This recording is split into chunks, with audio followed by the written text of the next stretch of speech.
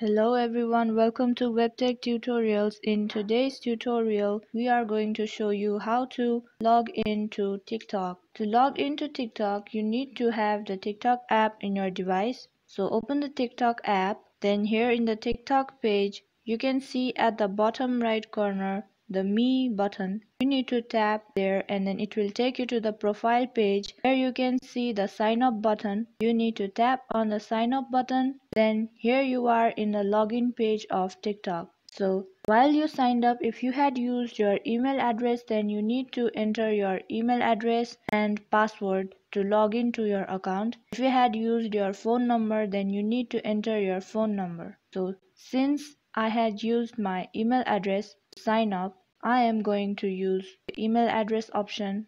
Go to the sign up button and then at the bottom you can see already have an account, log in. Then to log in, you need to choose what you had used to log into your account while making the account. Then if it was your phone number or email address, you need to choose accordingly. My account is based on email address, so I choose email username and here I enter my username, email address. Next, I am going to enter the password. After that, you can tap on the login button. Then you will be slowly logged into your profile on TikTok.